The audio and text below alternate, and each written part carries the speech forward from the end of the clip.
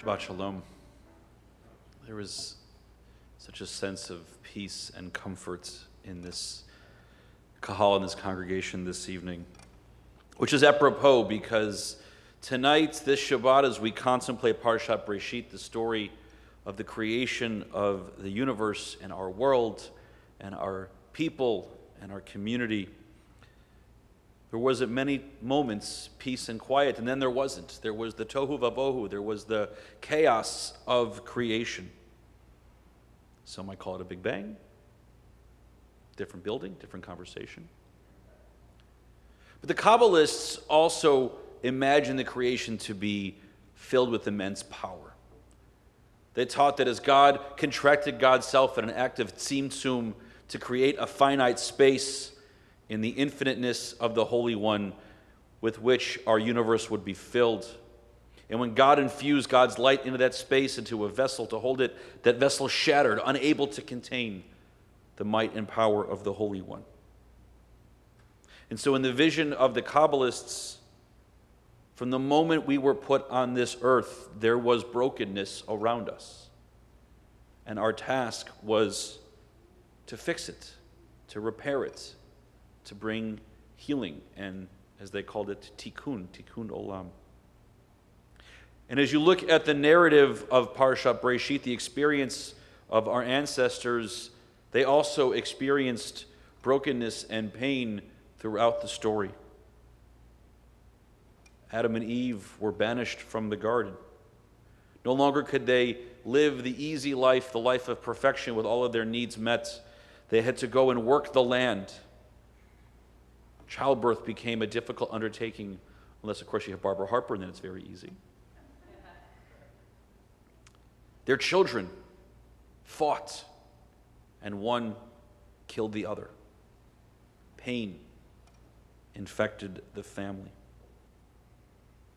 In some ways, from the very beginning of our existence, we have learned that the need for healing is part of the human condition.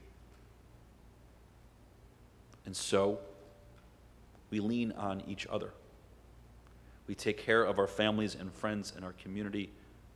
Rabbi, it's the story you shared about the entire university in Gainesville coming together to heal not just Tom Petty's family, though I'm sure they appreciated the gesture, but to heal each other, to hold each other up.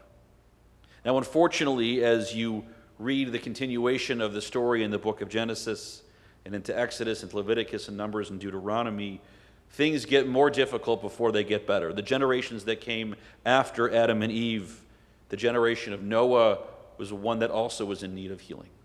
The generation of Abraham and Sarah and Hagar and Ishmael and Isaac needed healing. The generation of Isaac and Rebekah and Jacob and Esau needed healing. The generation of Joseph and his brothers needed healing.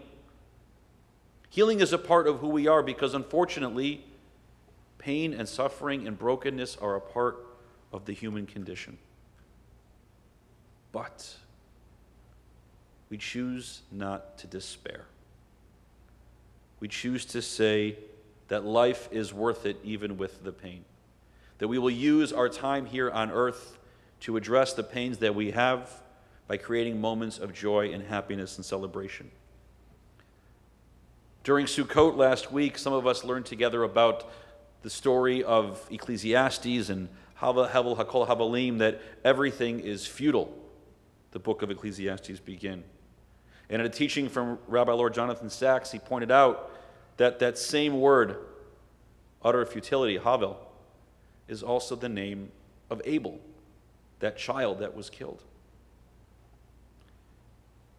The antidote to the notion that everything is futile, Rabbi Sachs says, the book of Ecclesiastes teaches, is that throughout the life we should pursue moments of satisfaction, pursue moments of celebration, pursue moments and build joy. It's the only reason why we're here.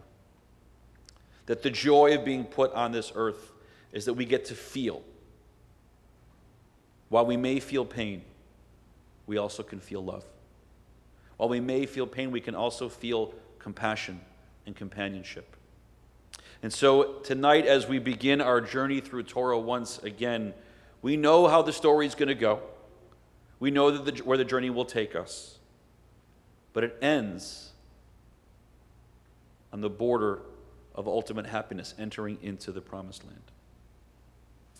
So my blessing and my prayer for us this evening as we begin our study of Torah once again is that this year we can use this trip through the Torah once again to think about how can this year, in this study, in this community, how can we pursue joy and wholeness and peace together?